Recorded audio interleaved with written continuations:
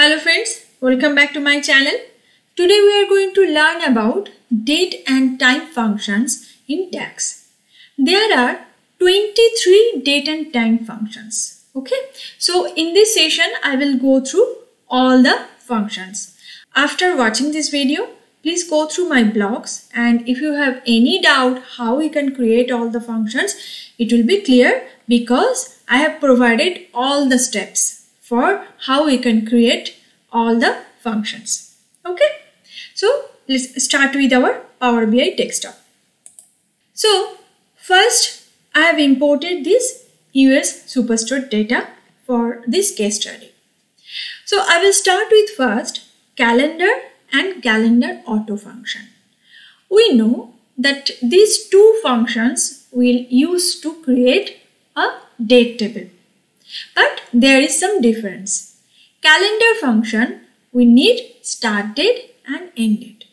And calendar auto function, we don't need anything. So when we'll use this calendar auto function, the table will be generated based on the date value which are already provided in our this US Superstore data. That means it is based on our existing data model table. Okay, so first we will start with the calendar function. Okay, so this is a date table I have created using the calendar function. Now calendar function, when I am using that, by default only one date column will be created. Now for different requirement we need some more columns. So what I have done, in this calendar function you can observe this is the start date and this is the end date. So I have used these two variables, start year and end year, just because like table will be populated more dynamically. Okay, and here I am adding some more columns using this add columns formula. First, year. Here I am using this year function where we need only one parameter, that is date column. Similarly, for quarter name, for this quarter function also we need only one argument, this is date. But quarter name I am creating like this Q, then it will be quarter 1, Q, quarter 2, in this way. Similar way, this is a quarter number because by default it will return only the integer value 1, 2, 3, 4 quarters. Okay. Now this is a month name where I have used one format function, and from the date column using this 3mm format I am getting the month name. Then I am using the month function. This is another date time function where also we need the argument date function. This is a week name. Here we need also week number and argument is date. Okay, so I am formatting this week name in this way. Then it's coming to the week number, simple week number, getting the date as an argument. Similarly, day name, here I am using the format function. Format function is not the date and time function, but to format the table in a proper way, I am using this and creating all the column. Okay. Day number, where I am using the weekday, that is also taking the argument date. Here weekday means 1, 2, 3, 4, 5, 7 days. Okay. So I have created one report based on this date table. Here you can observe year, quarter name, quarter number, month name, month number, week name, week number, day name and day number. So everything is populated. Now let me show you one calendar auto function. Based on that, how I have created the date table. So here I am not using all the formulas. I am just using the calendar auto function, and based on that this date table has been created. So if you want to observe that how many years are there, so you can observe it has a record for 2014 to 2018 because in my Superstore data we have only a record for this all these years. Okay, so calendar auto function has been generated based on this value only. Here the date hierarchy will be created automatically. So we have covered 8 functions. Okay, in our date table we have observed weekday and week number. Okay, 2 columns, but there are some argument which can be passed through this weekday and week number. Let me show you. First this week number. I have passed this week number 1. But if you can observe, here I can provide 1.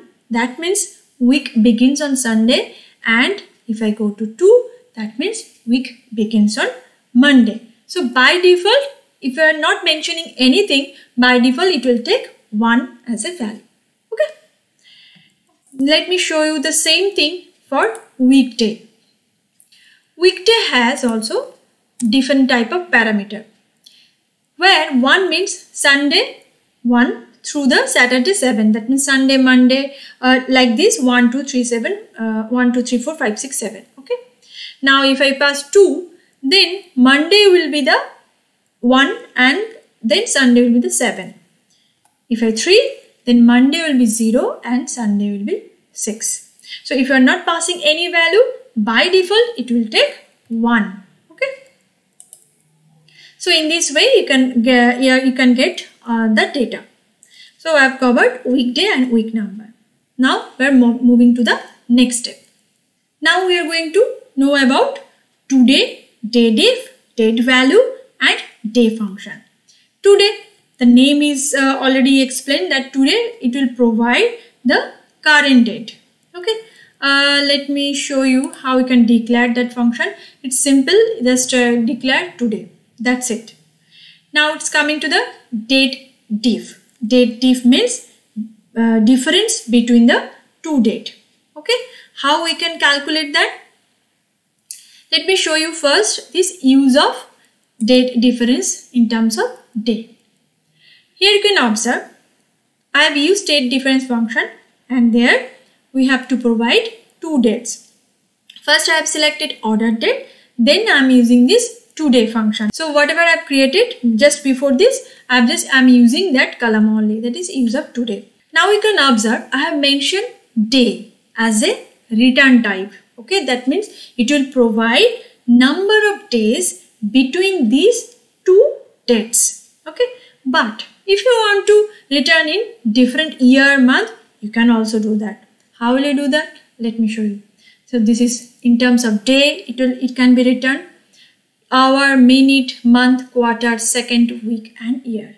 So in any format you can return your data.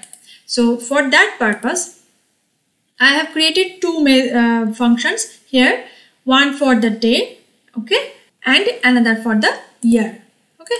Now I have created one simple report, ordered date, this today function and this year and this date difference. So year can be already explicitly visible that it is difference between 2017 to 2021. Okay. So now it's a year gap 4. Now what is this date value function? Date value function, it will take the date value in terms of in text format and it will convert to a proper date which has a date time format. Okay, so here you can observe I'm just giving as a text format. This is a text format 31st December and when I'm passing this it is getting the result 31st December 2021 because I haven't mentioned any year, so by default it is taking the current year. Okay, so in this way you can convert the text value to the date and time format. Now we are coming to the day function. So this is a use of day function. It will provide the number of days of a particular date. That means it will data will be from 1 to 31. Okay. Now we are going to know about now function, hour, minute, second, time and time value. First is now. Now is similar to this two-day function, but only difference is if I am going to use this now function, I will get the current timestamp. That means it is not only the date, it will provide me the current timestamp. Okay, so you can observe the current timestamp. Let me show you how we can declare this function. So in this way you can declare this now function. It's simple, just now you need to declare now. We have seen some date function, but this time we are going to observe how this time function. Okay, so first we'll start with this hour field. Okay, This using hour is nothing but you just need to use hour, and within the bracket I am using this use of now because my now value has a current timestamp, so it will provide me the required data. So I have used this use now, and if I use this hour function, it will provide me this 13 hour. Similar way, minute, simple minute, and I'm using this, and it will provide me the 1 minute. Second, you can observe the same in the similar way. You can declare the second, and it will provide you the second, 39 second. So in this way, you can extract the time data from your value. Now we have something time function and time value function. Now what is this time function? Now in the time function, if you provide some argument in integer form, it will generate the result in terms of time. That means here 2 will consider as hour, minute and 30 second. So if I run this formula, then it will generate this 2 hours, 20 minutes and 30 seconds. But here date is something like that because I haven't declared any date. So by default, it will consider the Power BI default date. Okay. In the similar way, you can remember the date value. It's converting the text format to the date for time format. Similar way, this time value is if I am going to use some time in text format, it will convert to the time in date time format. Okay, so it will convert in this way 22, 30 minutes and 30 seconds. Okay. Now what is eDate? eDate, it will consider 2 arguments.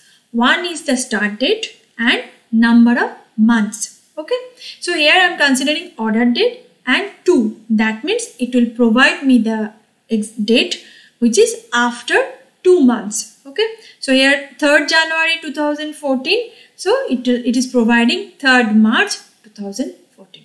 So this is the only purpose. Now similar way, EO month. What is this EO month? So this is the EO month formula. This formula, if I am going to pass one date column and if I am going to pass 1, that means it will add, today is we are in month of June, and it will go to +1. That means the next month, July, and it will provide the last date of the next month or whatever the number of months you are going to declare. If you are going to declare 2, then it will provide you the August, last date of the August. Okay, let me show you that. If I am going to do 2, it is provide me the 31st August date. Okay, so we have covered this 2 function. Now I am going to show you this UTC function. So what is this UTC function? It will provide you the universal time. Okay, so now is providing the proper time, whatever the current timestamp for universal time, that is providing. Similar way, so this UTC today providing the current date. Okay, for UTC time zone. And the last function is year fraction. Year fraction, it's taking the 3 argument. One is the start date and the end date. So I'm considering start date as an order date and end date is today, and it will pass the some more variable. Okay, so first is 0.